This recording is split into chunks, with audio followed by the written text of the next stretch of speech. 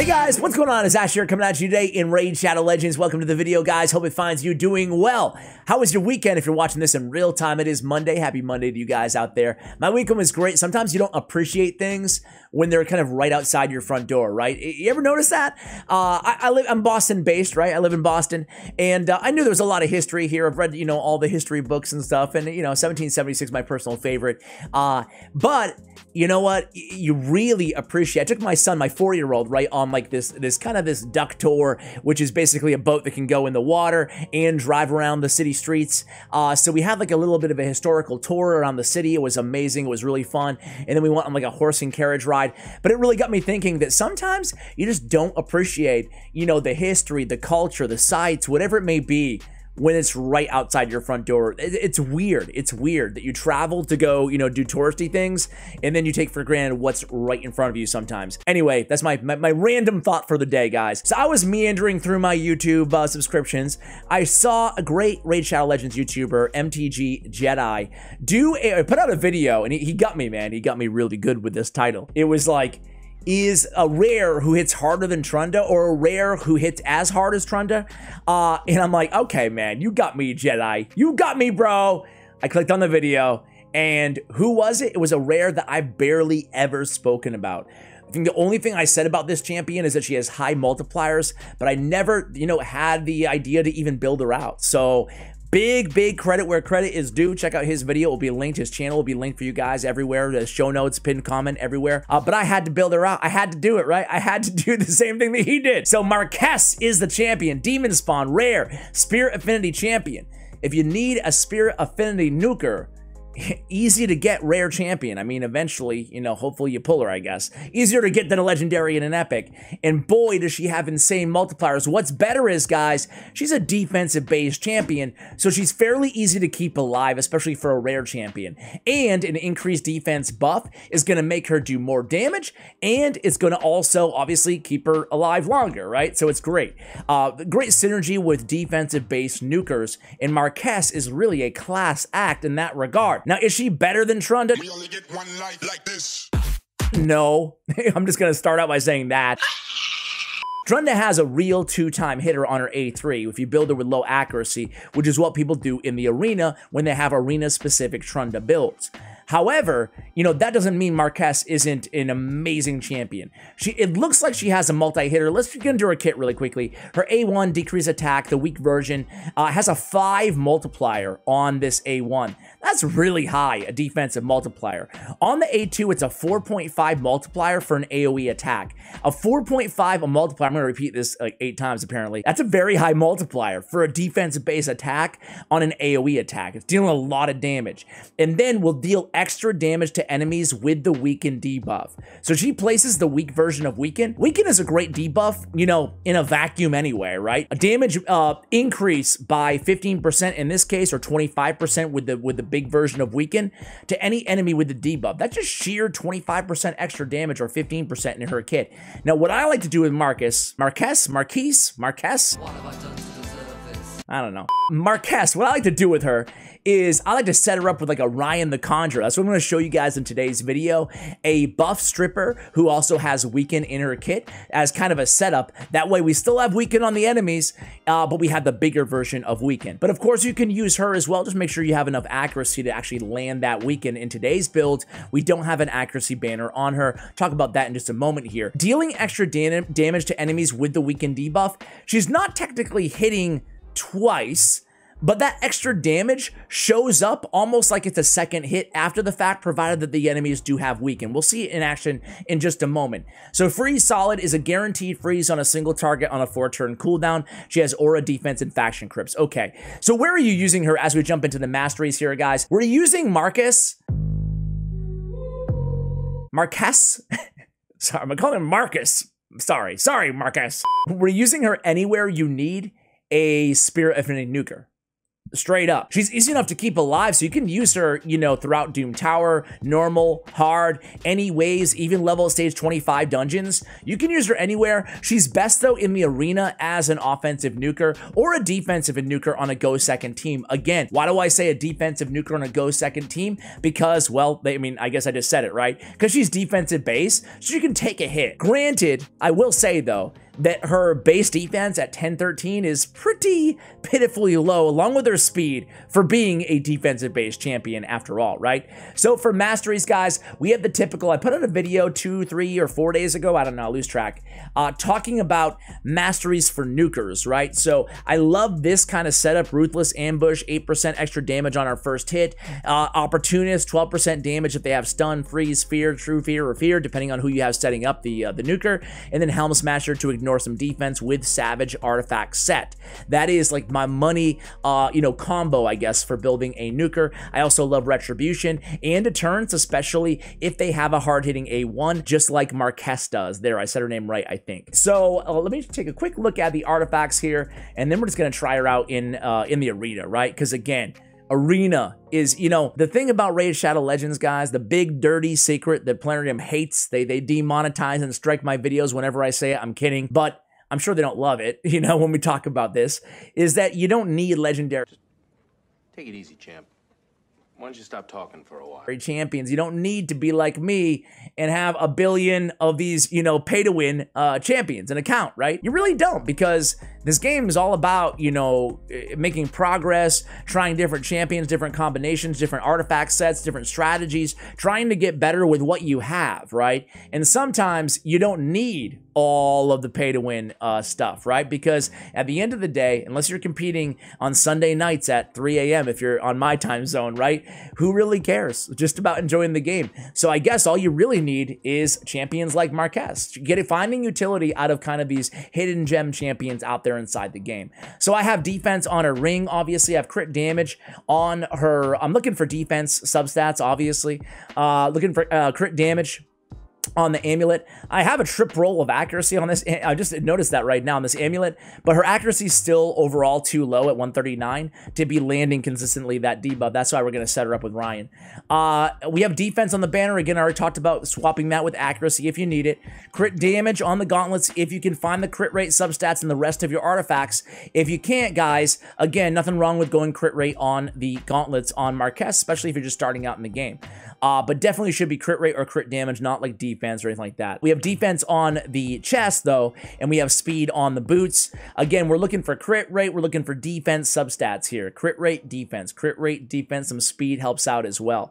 So that is our build, guys. Our total stats on Marquess are almost 4,000 on the defense, 36K on the HP, 99, 1 point shy on the crit rate, 244 on the crit damage. And again, we could stand to gain some crit damage if we wanted extra, you know, extra damage, obviously, and some extra defense as well, and accuracy if, again, we wanted to land her own weekend. So I will show you why Ryan, eventually all you guys will get Ryan. She's a pretty cool champion. She's pretty good. A lot of people compare her to Madame Saris. We'll take a quick look at her kit here. We're going to jump right into the arena. I could show you her in dungeons, but really, there's not much to see. She's doing a lot of damage, you know, kind of like a Magnar type damage, right? 100K or so, plus the extra damage on waves, right? So, you know, I could show you that, but you know what? Check out MTG Jedi's video. He shows her off in Dragon Slayer. You guys can see it there. What I want to show you, though, is the arena, right? So, you know, Force Affinity can be tricky to go against. So if you need that Spirit Affinity nuker, she's got you covered. I have a team all set up here, right? And like I said, guys, I do want to show you Ryan really quickly here. I can't do it on that screen, huh? So I have Ryan going in with her A2, right? She's going to have a 100% chance of removing all buffs from all enemies, and then also has a 100% chance of placing a weakened debuff, the strong one, for 2 turns. Perfect. She also has a revival. Let's see. I have Kymar going in with the sleep debuff as well. So I don't even know who I have going faster right now. I think Kymar's faster, but she's not doing any attacking here on the A2, so it's great. Kind of like Madame Saris, she's not going to wake up the enemy team if you have them crowd control, CC'd. So here we go. Let's start out against this team, guys, and let's just see how much damage she can do, right? Now, keep in mind, with this squad, you're not seeing the optimal damage, right? Because we have no decreased defense on the team, and we have no increased defense for our team. So we'll mess around and do one battle like that before I let you go at the end of the video. Let's just do like 4 or 5 or whatever arena matches first like this, see what kind of damage she can do. So we're gonna come in here, do the weaken. Everybody is weakened up. Oh, man, we lapped her. Arbiter lapped her. Let's just go in and hit the other Arbiter. All right, here we go. You guys ready? Let's slow it down. Let's watch this one in slow-mo. Here we go. Get ready. Drum roll, please. Boom! Okay. So that wasn't that much damage, was it? There was no decrease. There was no decreased defense on the team. She didn't kill everybody. And see how, I want to point something out to you guys. Let me see if I can find like an easy team here. Okay, everybody looks kind of tough. Not gonna, whoa. I don't want to face that team. Let me refresh. Let me find an easy team. This team looks like it might be easy, right? All right.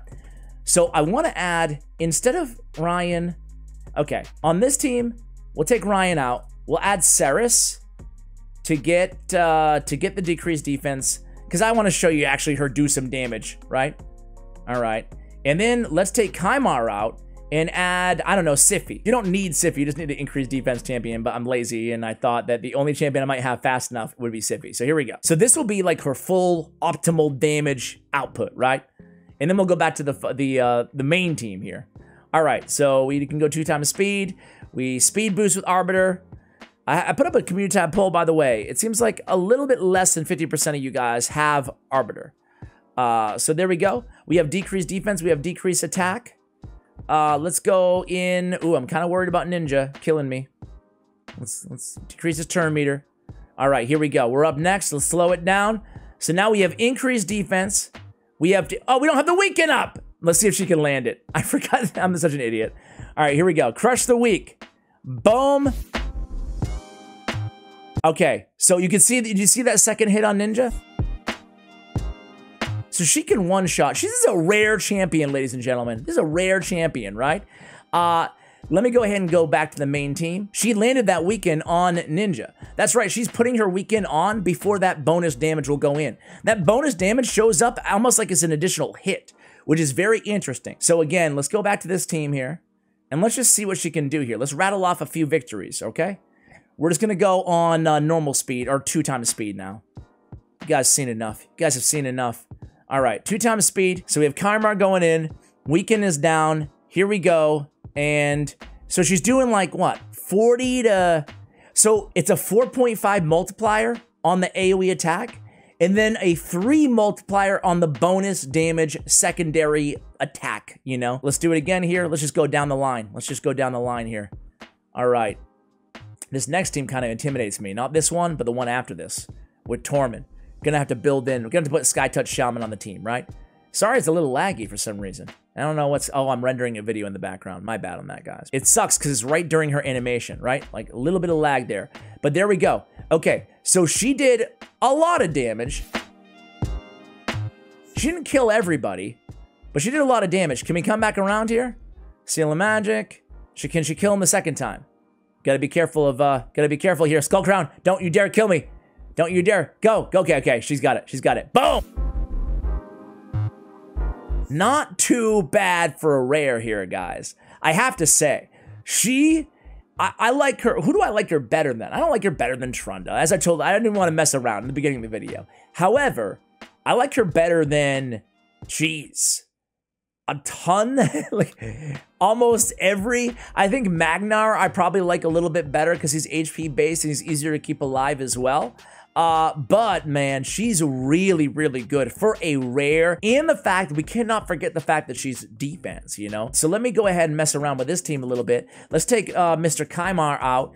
Instead, let's go ahead and put in Sky Touch Shaman and tackle this team. By the way, guys, I'm gonna take my son to Disney World, right?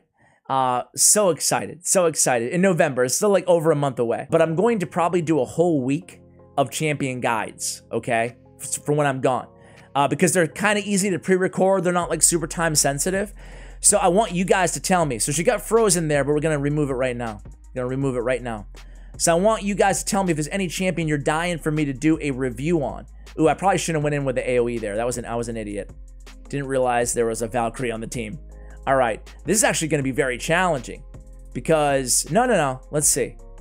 Oh, wait. So she cut in line. That's gonna screw everything up. Oof. I think we lose.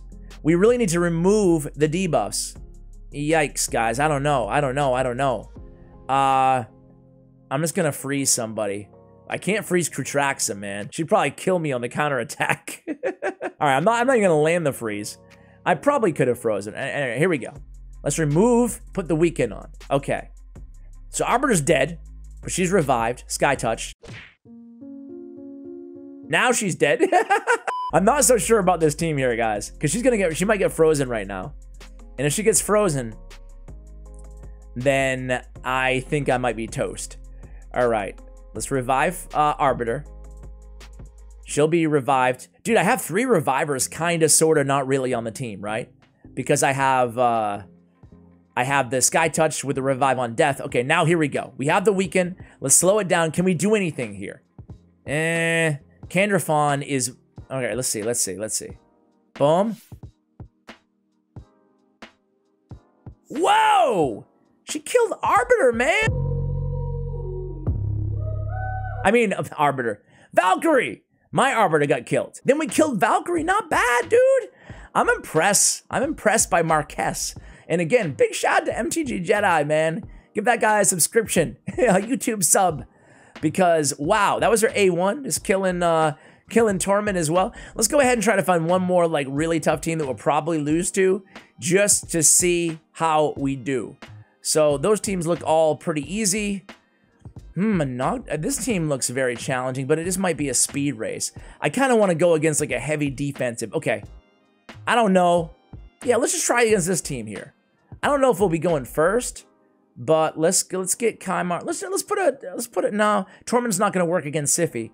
I need some kind of CC, so let's just go ahead and put Kymar back in. Actually, let's get the right team here. That way we have everything on the auto abilities. So guys, let me know, are you a believer in Marquess? Are you a believer in this champion? Is this, you know, I gotta say, I'm super impressed. And it's a little Ryan spotlight, Ryan the Conjurer as well. I haven't really talked about her since I built her on the channel. So here we go, boom and boom. So she's doing, I don't know, around 100k damage or so, both hits combined. But with that setup there, I really love her on a Ryan the Conjurer team. So when you unlock Ryan the Conjurer, consider building Marquess, because that synergy between the big version of Weekend and Marquess is really, really a beautiful thing here, guys. So we're just going to wrap the video up there, guys. Hopefully you enjoyed this champion guide. Again, a big shout out to MTG Jedi, and a big shout out to all of you guys for watching it all the way till the end. I appreciate your support, and as always, take care, guys. And don't forget to let me know the champions you want to see me build while I'm on my my week vacation to Disney World with the kiddo. Take care, guys.